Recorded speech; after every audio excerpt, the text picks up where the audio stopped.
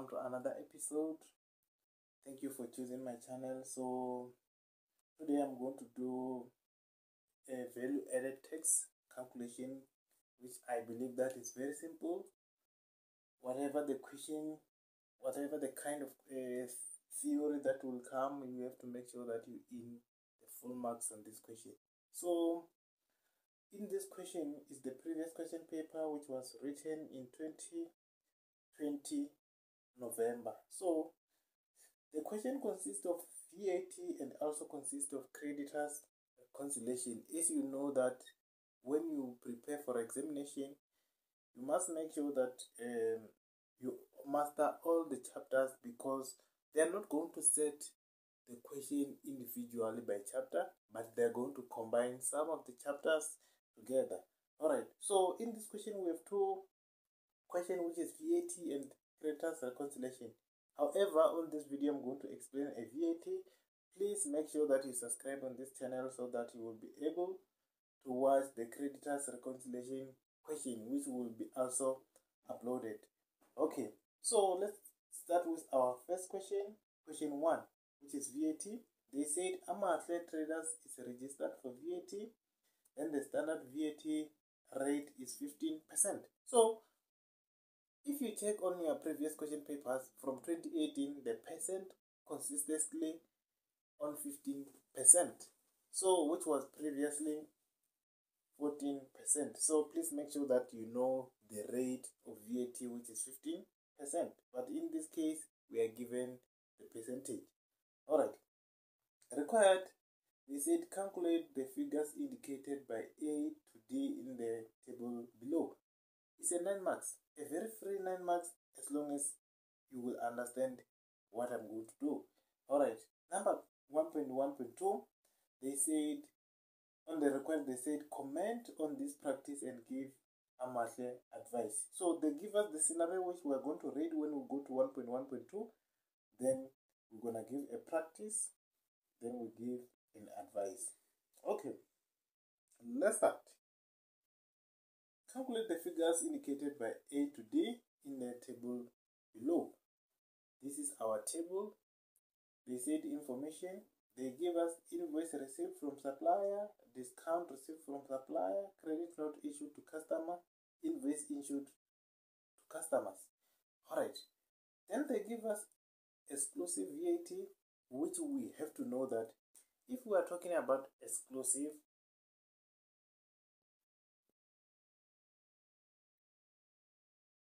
this is 100% because it doesn't have a VAT. But if we talk about inclusive, guys, you have to know that we are talking about 115% because it has included VAT. If we talk about the VAT, you know that VAT is 15%. Alright, so in order for you to calculate all those figures, you have to know this formula, which says amount that you are going to use multiply by the percentage of required. What you want, what they ask you to calculate. If they ask you to calculate VAT, you have to put 15 on top. If they ask you to calculate inclusive, you have to put 115 on top. Then you divide by what you have. What you have. What you have. How do you see that this is what I have? You check the amount that you are using. Is the amount that you are using exclusive? If the amount that you are using is exclusive, you have to put 100 on the bottom. If it's inclusive, you have to put 115. Alright, let's start it.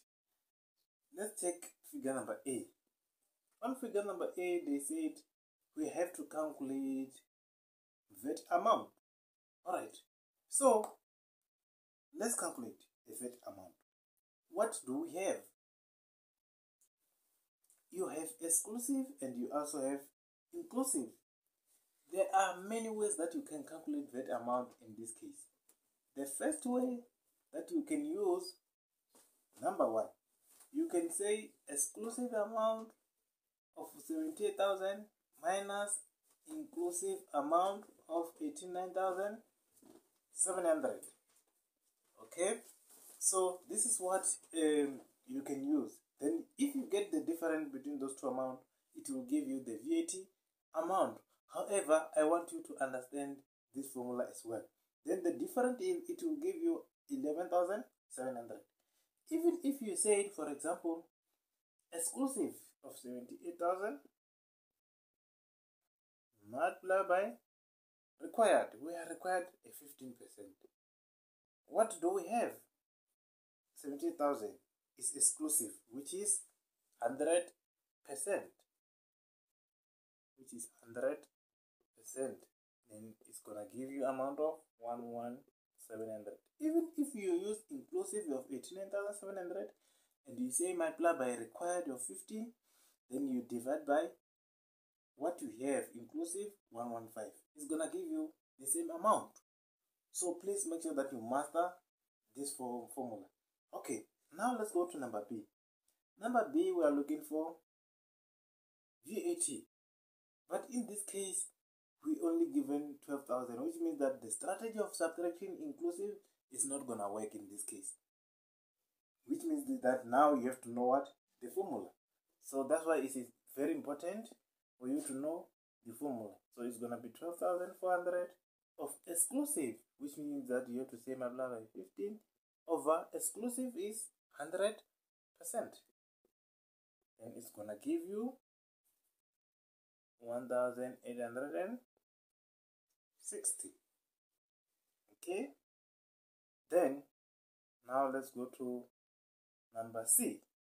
Number C, they give us VAT amount. We are looking for inclusive, but we don't have exclusive. How are we going to calculate it? Very simple. Use the formula. Amount multiplied by required. What are we requiring? Including VAT. We are required 115. Inclusive is 115. Then we divide by what we have. We have VAT amount, which is 15%. Then it's gonna give you an amount of 1,610. Okay, we go to number D. Number D, they said we also have to check a star. They said this includes the sales of 9,200 which should have been sold at 0 rated. You know that if something is 0 rated, we don't have to calculate what? A VAT. Which means that in this case, you must first say 158 and 700. Then you multiply by what? Before you multiply, you firstly have to subtract exclude the amount that is 0 rated. Then from there, after you get the answer, you will then multiply by, you have inclusive, you are looking for VAT. You are looking for 15 and you have 115. So it's gonna give you amount of 19,500. Very simple, guys. Please make sure that you get total on the question related to VAT. Alright, let's go to the last question of advice. Question 1.1.2. They said, the scenario said, the internal auditor discovered that Amahle has been underpaying the amount due to sales in respect of VAT. At each submission date on inquiry, Amahle stated that she used the money to pay business expense and adjusted the payment later. Now they said comment on this practice and give Amahle advice. Is it correct to use the amount that you collected for VAT, which you have to give SARS? No, it's not correct. This is very unethical. It's unethical to use VAT amount collected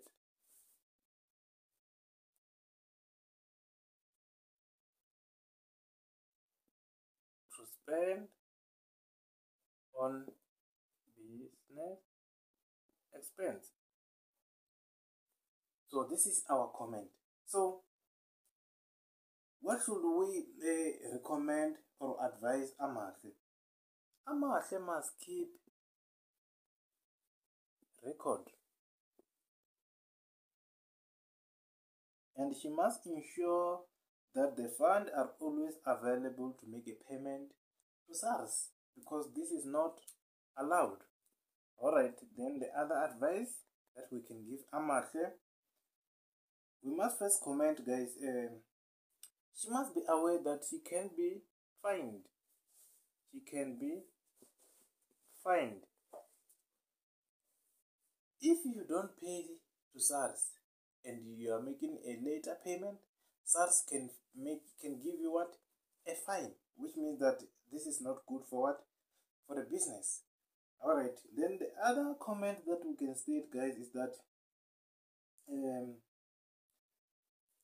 Amahle must know that SARS is an agent. A business is an agent of SARS and must make a payment in time to avoid a fine. So this is kind of advice that you can give on this question. So please, guys, make sure that you follow this channel, because I'm still gonna do a lot of questions which is going to assist you to prepare for your examination. So I hope you learned something on this lesson. Thank you so much. We'll see you next time. Goodbye.